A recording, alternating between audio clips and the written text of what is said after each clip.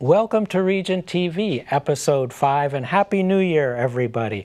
Tonight we've got a very special episode for you. In fact, our featured guests, our conversation this evening with Chachi LaPrette and Eric Taros, two of the most prominent Beatles scholars, historians, enthusiasts around today.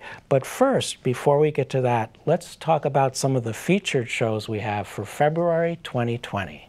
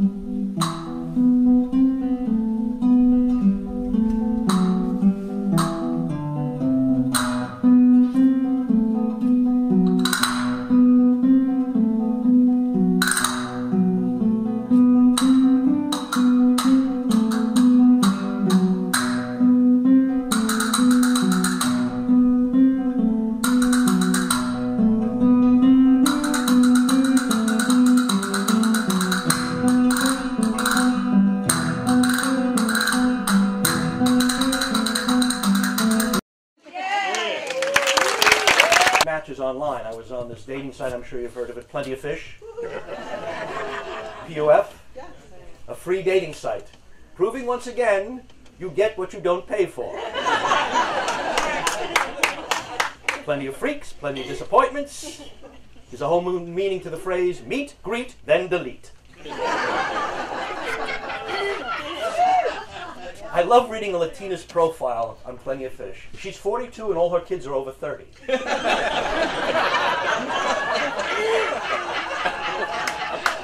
And she's a grandmother. So I met this one woman on POF. We're talking on the phone. We're having a nice conversation. And I innocently asked her, I go, oh, so Suzanne, what is it you do for a living? Well, I do fundraising for the Alzheimer's Foundation. I go, well, that's a noble cause. Then we go on to a different topic. Then a minute later, she blurts out, You know, I do fundraising for the Alzheimer's Foundation. and now I'm thinking I have to do a fundraiser for her.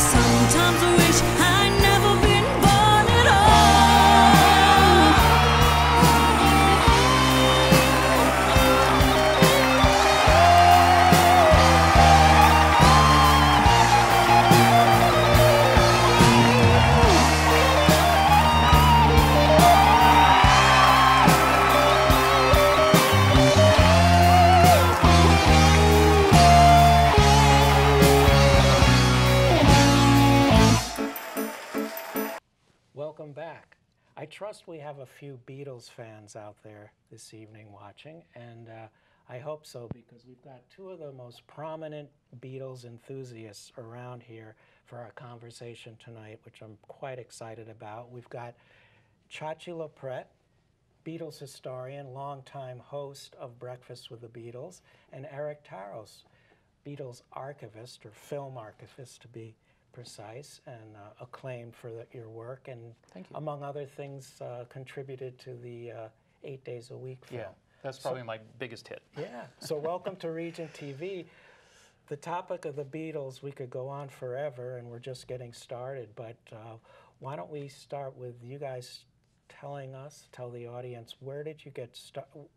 When did it all begin for you? Because a lot of people are passionate about the Beatles, but you both have worked this into something even more than just a fan passion. Yeah, and I'll go first. But first of all, it's great to be here with Leland. is indeed. Leland is a legendary guy He from is. Arlington, Mass.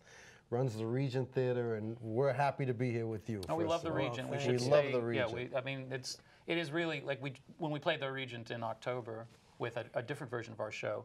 I was thrilled because I've seen so many cool rock and roll things there, and to finally be on that stage was that was really where, that's why we want to keep coming back. And I should say one of the reasons you're here tonight is to talk about the upcoming show Yes, you're doing yes. called Here, There, and Everywhere, the Beatles in the USA on Saturday, February 8th. That's correct. But, But let me start. Let's hear about how we got to this point. I was born in Cambridge, and I used to come to Arlington when I was a kid and eat ice cream at Buttrick's. And Arlington was formerly West Cambridge. Isn't that fantastic? So I grew up in Cambridge, and I am a first-generation Beatle fan. I was roughly 7 years old, February 9th, 1964, on the Ed Sullivan Show, watching them at home with my family, 2 older brothers and an older sister. And it was, even though I was young, 7 years old, it's an evening I will never forget. It's embedded in my head how it was so impactful in my life. And it changed my life. I immediately, like all the kids at school, wanted to be a Beatle, wanted to have the girls chasing us, and we were buying Beatle wigs and all of that, the boots, and we were just totally into the Beatles back then. And throughout the 60s, I followed them religiously, collected things, and kept them as much as I could before my mother would throw them out. But I kept the majority of the stuff. And for me, you know, the Beatles, I was blessed to figure out what I wanted to do in life at a very young age. Roughly when I went into high school, I knew I wanted to be a DJ simply to meet and interview the Beatles, because I couldn't be a Beatle. There were already 4. And I wanted to, and I heard the DJs and the TV guys interviewing them, and I'm like, I'd love to meet the Beatles. So I focused on becoming a DJ, and roughly, 1970, I started in high school, and I wanted to be a DJ when I turned on WBCN. Charles Laquadera, the two things that really made me do what I wanted to be in my life were the Beatles and WBCN radio. And so both of them kind of hit each other in the early 70s. And by 1981, I was blessed to be on WBCN, and I had a Beatles show by the mid-80s called Get Back to the Beatles, which became Breakfast with the Beatles. So that's how it all started with me. Wow. And now, 2020, the Beatles split up 50 years ago, right? 50 years ago in April. Yes. Yeah. But the split up meant nothing in terms of the Beatles phenomenon, and here we are 50 years later. So Yeah. how about you, Eric? Me, Your start as a mine. Beatles. My start was I was younger than Chach, but I had an older sister who sat us down as a family to watch the first Ed Sullivan Show. My biggest memory of that is actually I was really into Bonanza, as I loved horses. I was little, and I'm like, I don't want to. Come on, I want. I was probably having a temper tantrum. Anyway, but that all went away the second I saw these guys, and it was mesmerizing. I remember like. They all kind of looked the same, and the hair really, and their presentation, I think, really burned into the mind. And I was in. So from there, I had like a little transistor radio, like a lot of kids did. Always had a little bit of trouble sleeping, so I used to fall asleep with the radio going under the pillow, and I'd listen to Bruce Bradley. Not so much to WMEX, which was Woo Woo Ginsburg, but definitely Bruce on WBZ. And it just kept going and going. Eventually, what kicked me into where I am now, I think, was my grandmother died in 1966, and she was like the closest person I was to in the family. And right at that time, they announced that the Beatles were playing Suffolk Downs, and it had this sort of magical effect on me. Something changed that day. And then, I asked my mother, can we go see the Beatles? And she's like, they'll be back when you're older. She'll say no. But obviously 11 days later they played their final show after, after Suffolk Downs. So something clicked in my head, and from that moment on, I had a teenage radio show on WBZ FM, and I met a guy who was promoting Mystery Tour 75 by the name of Joe Pope. He ran a magazine called Strawberry Fields Forever, and he invented the Beatles conventions. That's what these Mystery Tour things were. And he kind of took me under his wing. He's a lot older than me, but he introduced me into the world of Uber collectors, and I got to know who Johnny V was, and I got to know who Jason Brabazon was, and Peter Kunkel, and all these legends of the underground of collecting. And so I always tell people, no particular talent of mine. I stood on the shoulders of giants. It's just thinking back, and I had the good fortune of growing up in the 60s and having older brothers that had their fingers on the pulse of everything that was going on in music. But to me, some of the Beatles, the things I most remember are being in the car, my parents' car, and the Beatles coming on the radio. I mean, the top 40 radio in those days that's how you heard music. And the Beatles, year after year after year, month after month, new releases I can hear. I Feel Fine. I remember hearing that. She's a Woman, Ticket to Ride. All those songs. And as even as a preteen, there was something like the energy behind it. It was just incredible. It was amazing. It was an amazing time to be alive, because you remember, and you do too, Eric. It was nonstop. There was always a Beatle record in the top 10, there was one coming out, there was one just wrapping up. It seemed like it was every 6 months. Certainly there was like 5 albums in 1964 that Capitol released. Yeah. And so it was really an amazing time. But I remember as a kid, my father never had a radio in the car, but everything changed when he bought a Dodge Coronet and it had a radio. And it was like, my God, we have a radio. And you're right, because we would listen to the radio all the time, and the Beatles were always on, and you were either listening to the #1 Beatles song, getting ready for the next record to come out. I mean, it was nonstop. But do you guys remember one thing that's lost to time, and I would call this the Big Chill effect? When this movie, The Big Chill, came out in the 80s, they made it seem like, oh yeah, when you listen to the radio in the 60s, it was Motown, Beatles, Motown. It wasn't that way at all. You'd hear Frank Sinatra doing Strangers in the Night, and then it would be Paperback Writer, and then it would be Love is Blue or something, some instrumental. So I kind of missed that part of the 60s. And it was always great, I think, to hear the Beatles in the context of what they came to kill, if you know what I mean. Like, they just blew everybody else away. But if you go back and you actually put them in the context, the records are even more impressive. Yeah. And one of the things is, okay, so we were, kids in the 60s, and now flash forward to 2020 and the 2000s, and it's safe to say that there are people, kids our age, or who are our age back then, are now Beatles fans because of their grandparents, their parents, and so forth. And I guess there are other things, other phenomena you could say that about, but I think the Beatles is one that's very much alive and very, very prominent still. And in your work, do you come across that a lot? That has to be one of the more rewarding things, to see young people and young kids who, were born yesterday and are like. It is amazing. Like my show is Breakfast with the Beatles on the radio, and I have a 9-year-old listener who sent me an email the other day with a request, and he wanted to hear All Together Now, which makes sense for a 9-year-old. Yeah. And Temporary Secretary, Paul McCartney. And I'm like, look at this discerning 9-year-old. So I played it on the show last week, and I said, this goes out to Peter. He's 9 years old. He requested these for his birthday. The kid in him wants to hear All Together Now. The adult in him wants to hear Temporary Secretary. But that has a weird rhythm to it, Temporary Secretary. It does. It's a very strange It's song. a quirky little tune. And quirky is right. I run into it. I speak at high schools, especially in Swampscott, where I live, and I speak to a media class there. And it always knocks me out when these kids will say, oh yeah, I grew up singing, and they'll know little facts about certain songs. Sometimes they'll come to me and say, after I've given a speech or whatever, class, they go, "Oh, I didn't know that song was also a Beatles song," because I know that song. Yeah. I hear, you know, my grandmother's house and my dad's house. So it does seem to be unlike. I think a lot of kids have appreciation for, you know, Elvis or Buddy Holly, but Sure. it's different. It's a little bit more alive.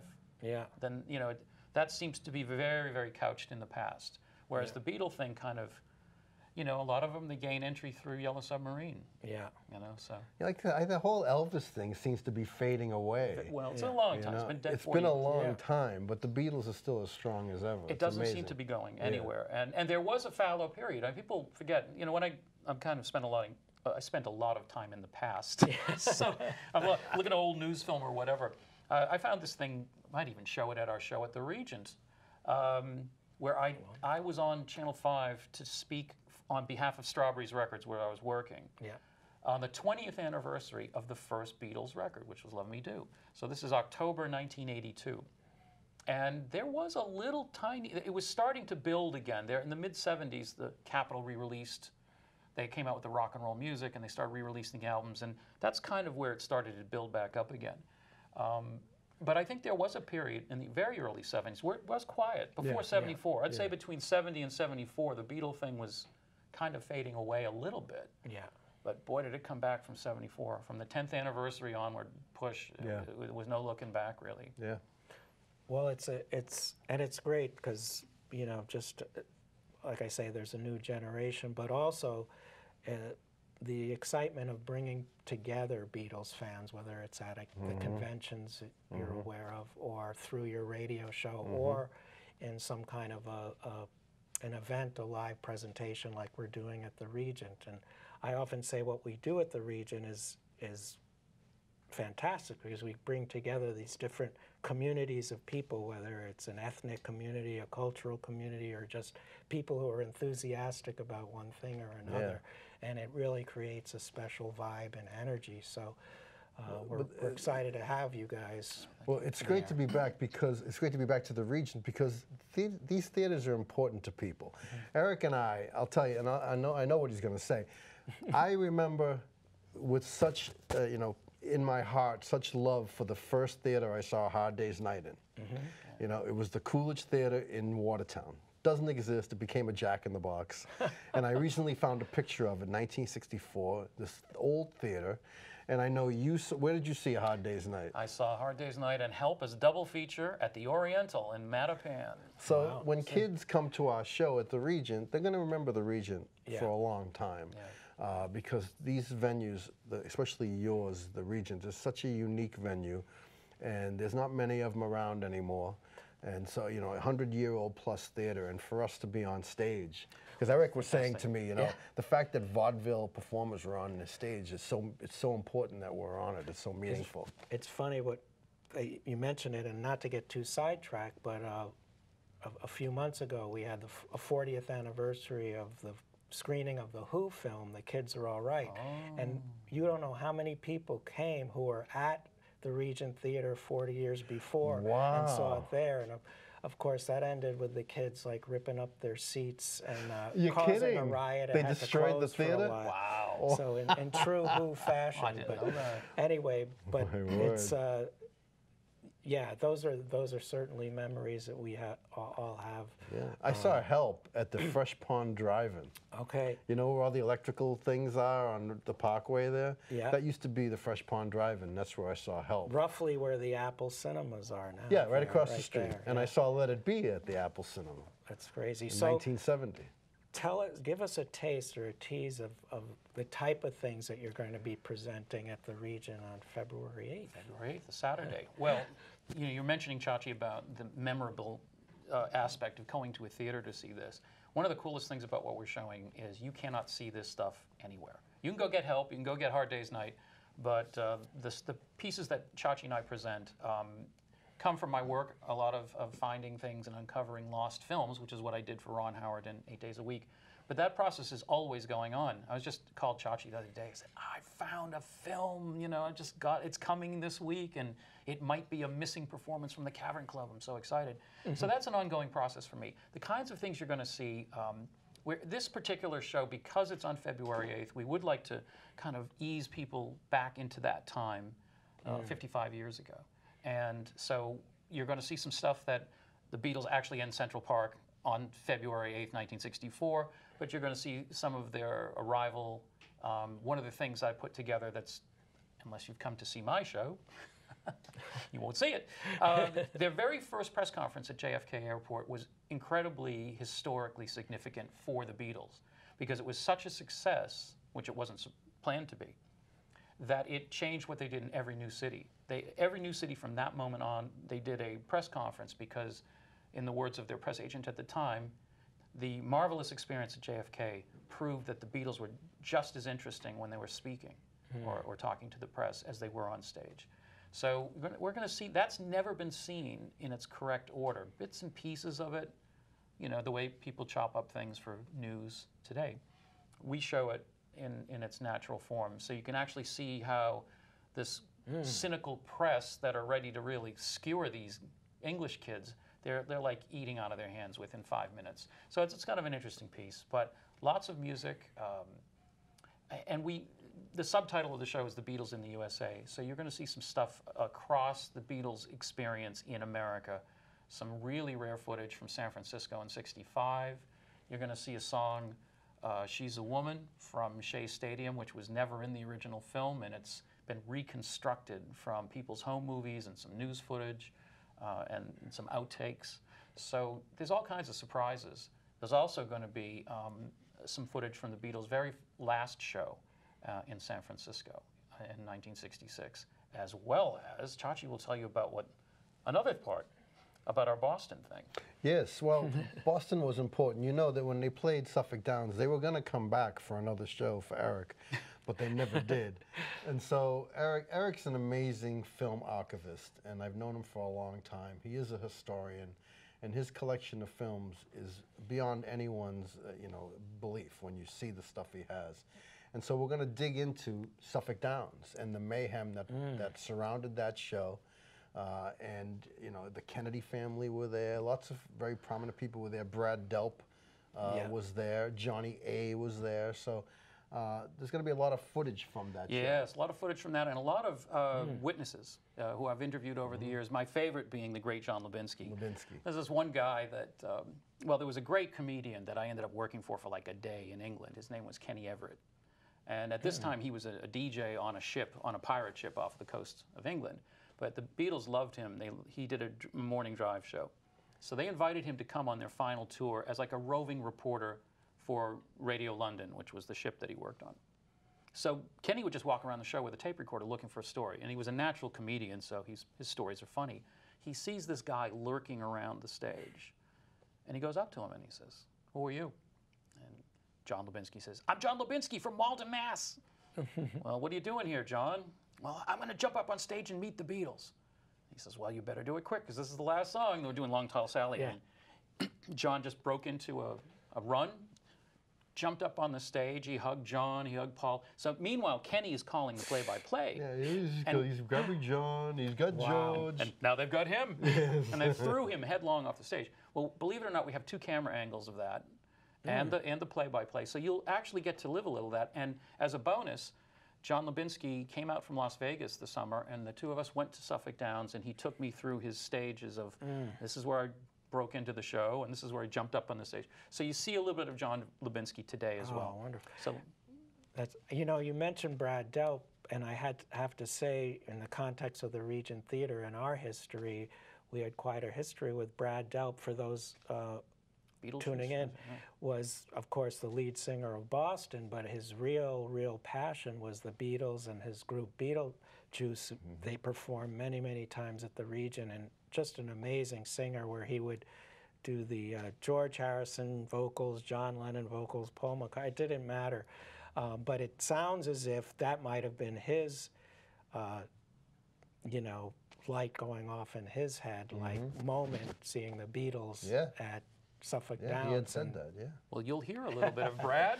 Funny you would mention that, because a very strange story about that is that I, through a couple of friends, I called up Brad before he died, and I explained what I was doing. And the only reason I knew Brad had any connection besides Beetlejuice was of this article I read in Boston Phoenix. It was beautiful, in-depth. It was all about his adventure, you know, at Suffolk Downs.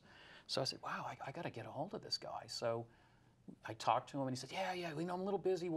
Okay, we set a date for 2 weeks from then. He died in between. Oh, so I figured, okay, that's it. So here's where fate intervenes. I'm at my bank, of all things. I'm sure people laughing in the audience. He goes to a bank. So I was at a bank, and I was talking to the teller who knew me, and everybody in the town knows I'm doing this movie. So she goes, well, we have to go to the bank manager to sort this out. And as we're walking in the manager's office, she says, by the way, how's that Beatles movie? I said, still going. This is the movie about Suffolk Downs I've been making for years and years. Bank manager says, I love the Beatles. What's all this about a Beatles movie? So I had to explain it to him. And as I get through this, he says, did you ever talk to Brad Delp? I was supposed to, but he goes, yeah, because, my wife interviewed him for the Boston Phoenix and blah, blah, blah. And I go, wait a minute, is your wife so-and-so? And turns out she still had her tapes, and she let me have them. So you will hear a little bit of Brad, and what you'll also hear, which is tons of fun, Brad was in a high school band called the Monks. Not the Monkees and not the Monks from Germany, but the Monks. And one of the band members came down, and so you will hear a little bit of Brad in high school singing Paperback Writer. Oh, cool. He was teaching, and it's funny you mentioned about all the different vocals, because apparently, according to this band member, he'd teach the basses how to do it the right way. He'd teach the guitars how to play it. So he really, even at that age, was just consumed with it.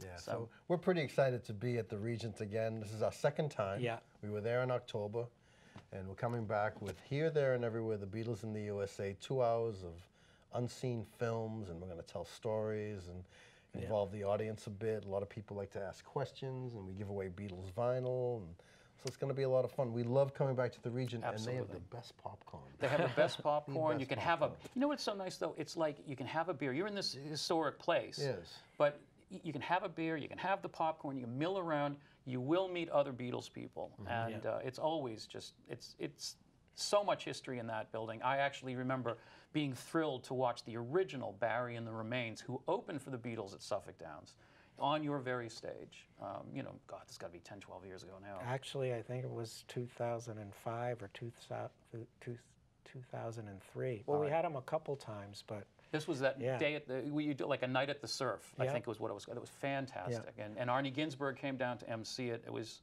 I mean, it's just amazing. Well, we love to do the multimedia stuff because we have the big screen and we have the stage, and events like yours are the perfect ones for us and our audience. So we're going to welcome you back with open arms, and this time and hopefully many times in the future. Well, we can't wait because we were just there for Denny Lane. Yeah, and that was a lot of fun. There you go. We love Leland and what he brings to Arlington and to the theater. It's just, you're a great man. It's a unique experience. I'd say anybody who's watching this, it really is. You'll never see this stuff on YouTube, trust me. Some things you might have seen bits and pieces on YouTube, but not like this. This is all out of private collection, and Chachi and I are working on a film together, so we're kind of using this as testing pieces. Like, oh, what do people like? Do they like this? Do they like that better? So it's test marketing for us, and it's a unique kind of one-off experience. If you like the Beatles at all, I guarantee it'll raise a smile, as they say. I tell you, he surprises me with the stuff he brings. I can't wait. I can't wait. I don't think I can wait until then. So we'll be patient, and we'll see. Now, did you ever see the Beatles? I never did see. Did you ever see Jimi Hendrix? I never saw Jimi Hendrix. Oh no! See, you should be making a Hendrix movie. But I Tell saw that story. Tell the story how your brother didn't take you to see Jimi Hendrix. Yeah, that was 50 years ago. The Fillmore East in New York City. Have you spoken to him since? Yeah. No worries. I did see Bob Marley and the Wailers at the Rainbow Theatre in London in 1977. Wow. No, see, Eric worked at the BBC. Yeah, I did when I was a wee lad. Well, we have so much to talk. We could go on for a long time, so maybe we can make a new show, Beatles TV. We would love to do that. Sure. Beatles TV at the Regent. There you go. But thanks for coming. You guys came from the far reaches of metropolitan Boston, so thanks for coming. And we would do anything for you. Arlington Showplace of Entertainment. Such a dear friend. It is a showplace of entertainment. It is. Carry on. Cool.